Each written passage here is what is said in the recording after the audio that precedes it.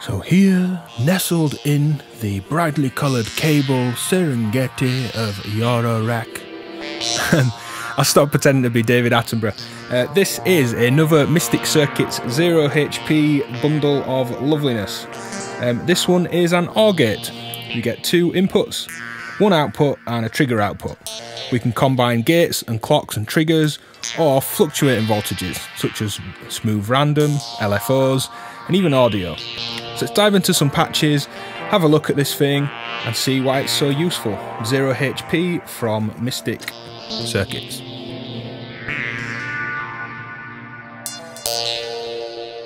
So the main thing you would do with an OR gate is to sum gate or clock signals, different pulses and triggers. These will all combine through the OR gate and come out of an output. On this green trace on the Mordax data, and on the first input on that light blue cable, I have a simple 50% pulse width square wave gate that is just triggering the audio damage neuron.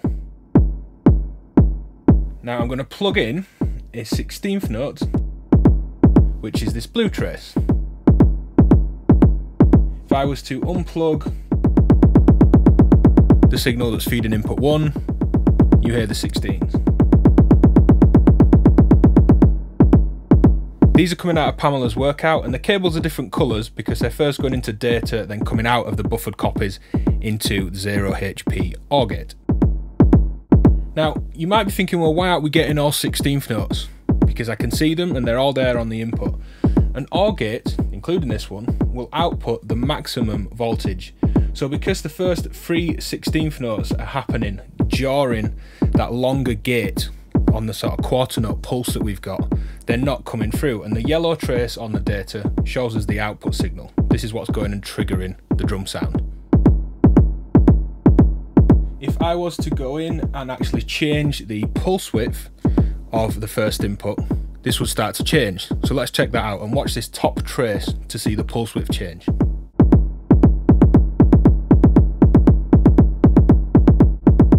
That's giving us a different rhythm, commonly known as pineapple in rhythm music drum teaching terms. Pineapple, pineapple, pineapple, pineapple. Lots of my drum students hear me doing that. Let's make it even shorter. And they all come through. Even longer.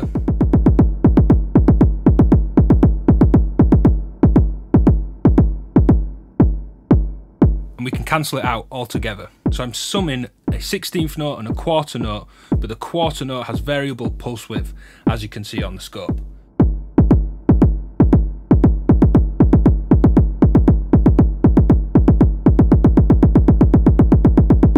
So we're going to stop taking the times 4 pulse, and I'm going to take just a random gate. It's still at 16th notes in terms of its musical quantization, but this is random. And because why not, let's just add some modulation to the neuron.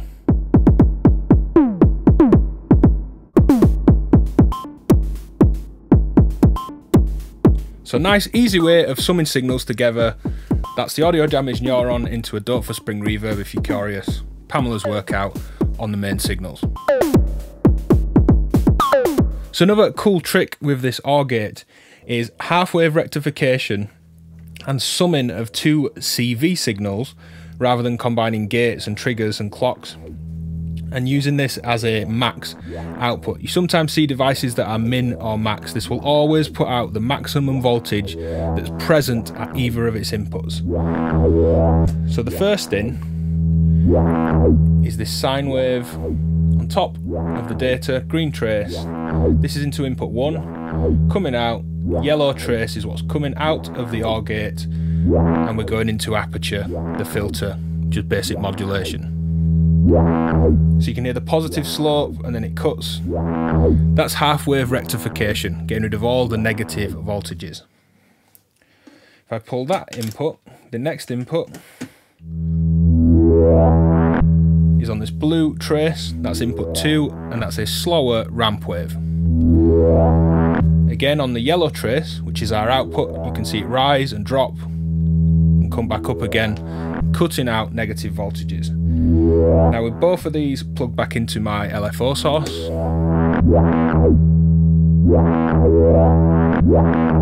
you can see we get a more unique shape. There's always the maximum voltage between 0 and 5 volts between the two inputs.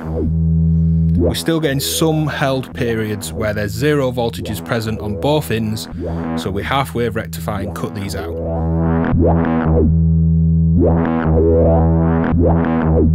Now let's change that ramp wave to a, say, sample and hold, stepped random.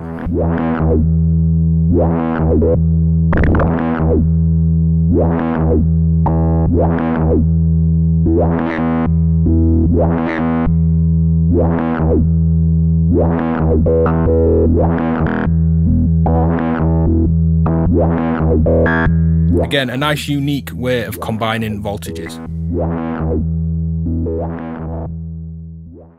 So first, the background audio is completely unrelated in this part of the video.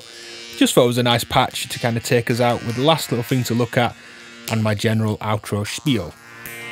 So I'm taking an input, which is this green trace, a gate into the Mystic Circuit's 0 HP OR gate.